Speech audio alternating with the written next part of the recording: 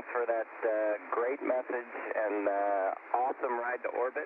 And 134 before that with this tremendous space shuttle program. We really look forward to having a visit with you all after we finish the mission, and thanks again.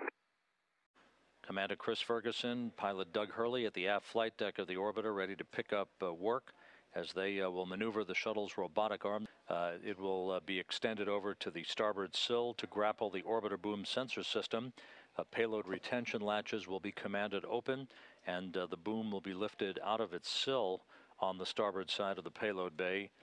Its cameras and lasers will be activated. Its sensors will be activated and calibrated for the start of the inspection of the leading edge of the starboard wing and the reinforced carbon-carbon along the wing itself.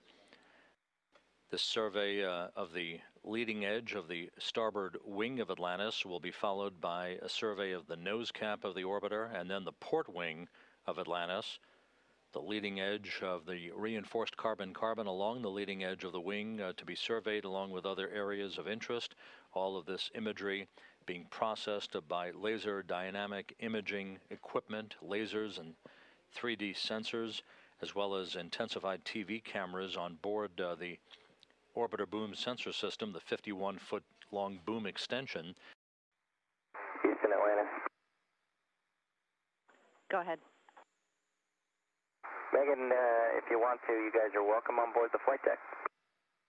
Thanks very much. We are there with you now. You guys look great.